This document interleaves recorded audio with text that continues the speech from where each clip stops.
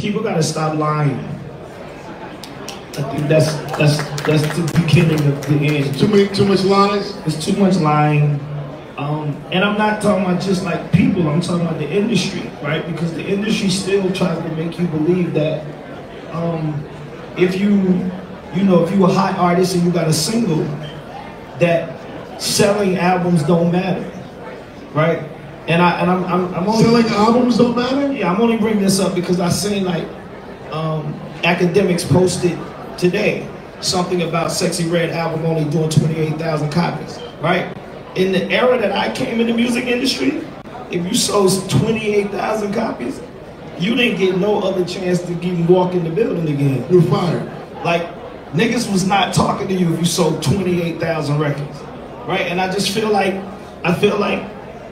it's such a disconnect between people understanding the streaming situation and then actually what you're looking at, right? Because if we should be only paying attention to the streaming numbers, then I don't understand why the blogs always try to post what people are selling as an album. Because for people that look at music the way I look at it, it feels like a failure. It still feels like a failure, right? Because I come from an era where the numbers were 80,000, 100, 200, 900, right? You start going that's going this way, it feels like it's going backwards to me. And I'm just saying, because I was a part of the boom. So you think that the number itself is representative of the impact for real? Yes, 100%. Because I actually believe that the streaming numbers is so fucked up. 5 would be Glow, and then 6 would be Sexyy Red. But on this list that you see before you, I seen it on the internet and I was kind of confused. Now, one thing I can say about Sexyy Red, I see her all over the place, so she definitely is a hard-working individual. You know what I mean? She putting that work in, she putting that pain in.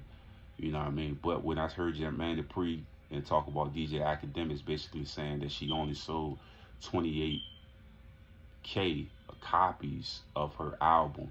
Now, I have never seen Drake get on somebody's album and they sell that low. Normally, they doing like 150, 2 something.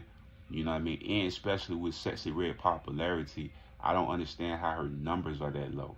Now, a lot of people all over social media saying that the streaming thing has ruined rap and music now, because music can be gotten in so many different avenues. You could just get music freely, you know what I mean, and listen to it. So it took away from how the albums used to be sold back in the day. It was kind of hard as heck to go get a Get Rich or Die Trying album, you know what I mean, or unless you bootleg it. But it was the process of trying to get Rich or Die Trying, or you know what I mean, going to get a Lil Wayne album and stuff like that.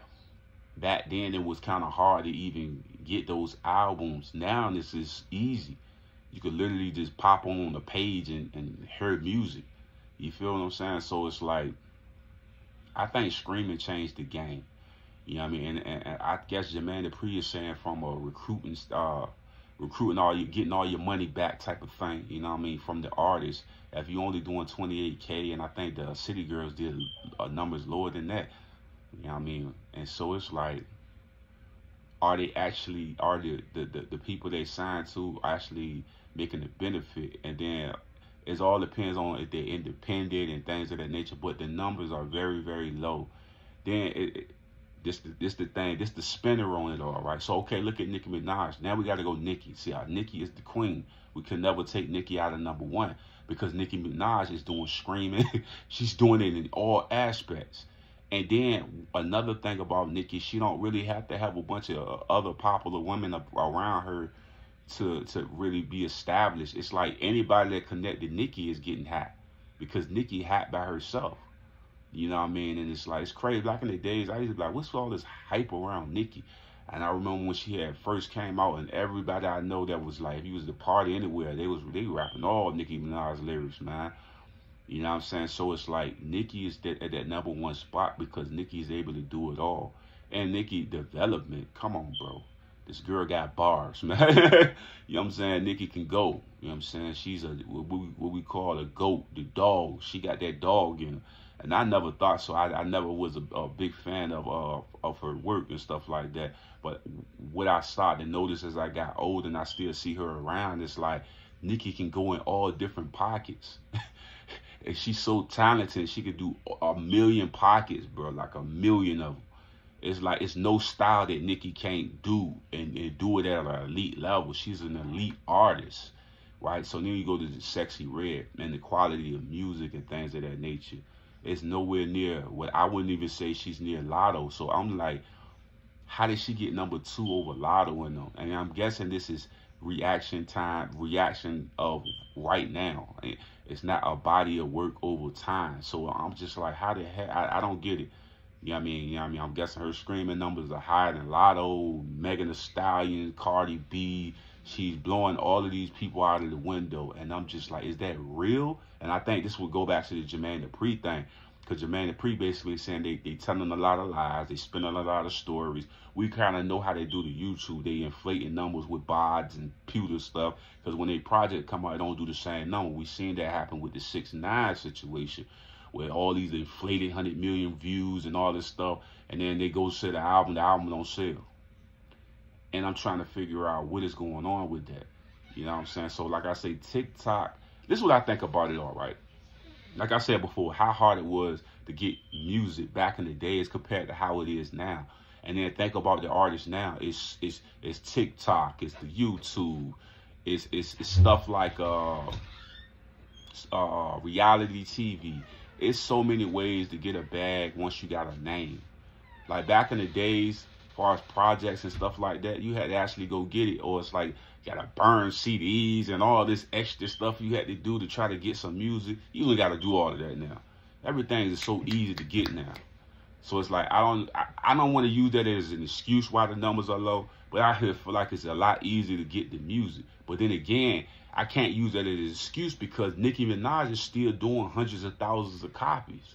Travis Scott, the Drakes, the Kendricks. I mean, we can go down the list of people that's still doing those high numbers now.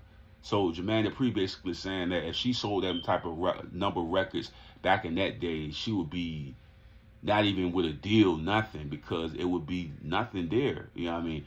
My whole thing is she's popular everywhere, so they're recruiting something. They're getting the money back some type of way. You know what I mean? They're getting it back some type of way. You know what I mean? She's winning some area. And like I said before, I seen Academic say this one time. He was like, some artists like that, like the Cola Rays and things like that, it's best to just do singles and then get it popular on TikTok with people dancing and moving around. You know what I mean? I think that's what Glow was trying to do when she had put out the little cha-cha slide thing. She was trying to do a record, because I think that's what the labels are trying to do nowadays. They're trying to push this TikTok dancing records to push the popularity. The problem happened when they put the albums out, and then you start seeing these numbers be ridiculously low. You know what I mean? But that's the thing that they're doing. Think about Cola Ray. Her numbers are extremely low. But when you look at her on TikTok and all these social media platforms, millions and millions and millions of views. But I'm thinking of nowadays the labels are having a different strategy. They're having a different strategy, or like they're doing with Jermaine Dupri saying, somebody lying.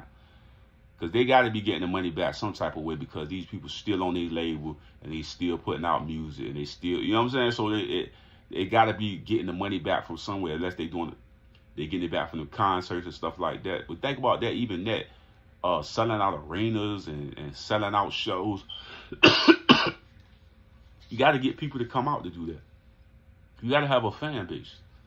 You got to have a target audience.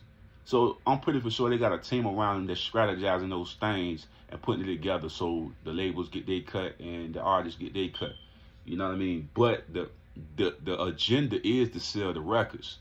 But like I say, screaming and how easy music is to get nowadays, I'm trying not to use that as an excuse, because Nicki Minaj's numbers is ridiculous, man. Her numbers is crazy. But I don't understand how Sexyy Red got the number 2 spot. I'm still confused by that. That's crazy right now. But then again, it's like activity, though. The activity of a lot of the artists, because Cardi B ain't came out with the album yet. The Lotto thing slowed down. Ice Spice, a lot of people is like not really feeling that. It's more people feeling Sexyy Red than Ice Spice right now. That, you know what I mean? She did it with her looks, and then she had that one hit single, but it's just kind of like fading off the map. You know, and Lotto, every time she put out something, be hot. You know what I mean? She put out a lot of fire. So I don't know, man. I don't know. This one of them things. Y'all get in the comment section, man. Let me know, is this list accurate? Is what Jermaine Dupri saying is accurate? What's y'all thoughts and opinion, man? Put it right there in the comment section, man. Thank y'all for tuning in. Don't forget, if you're on TikTok or Instagram, hit that follow button. And all my people on YouTube, don't forget to hit that subscribe button, man. Thank y'all.